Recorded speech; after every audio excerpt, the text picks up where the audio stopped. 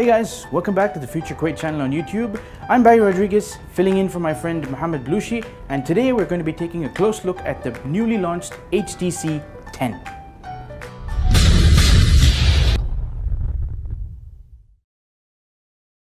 Let's start with the front. The device sports a 5.2-inch display, which makes the handset reasonably easy to handle with one hand. One of the biggest differences is that when looking at the bottom bezel, you will notice that one of the front speakers is gone. There are now capacitive buttons on the bottom part of the front, as well as a home button that doubles up as a fingerprint sensor.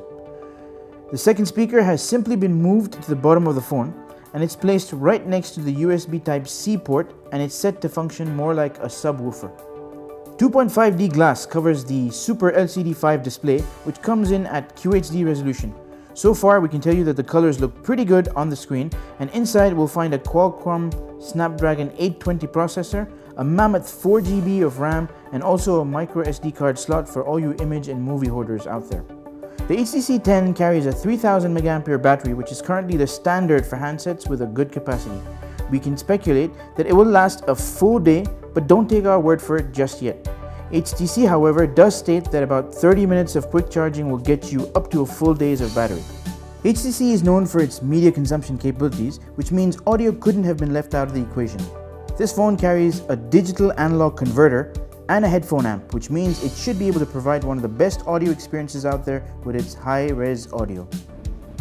The HTC 10 boasts one of the best cameras available in the market today, with both the front and the rear cameras having optical image stabilization.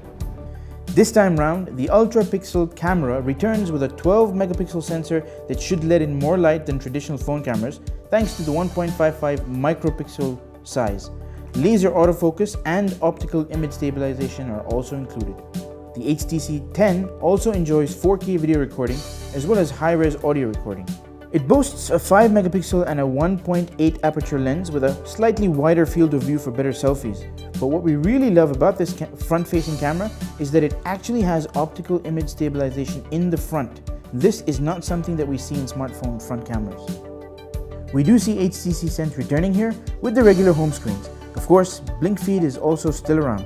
HTC has made it a point to work closely with Google. There may be now just one application. For example, the HTC 10 comes preloaded with Google Photos as opposed to having its own gallery app. We can find other software additions like Boost Plus, which is a memory and battery manager, and an enhanced theming engine. And that concludes our review of the HTC 10, which is available across all Future stores and in other stores in Kuwait.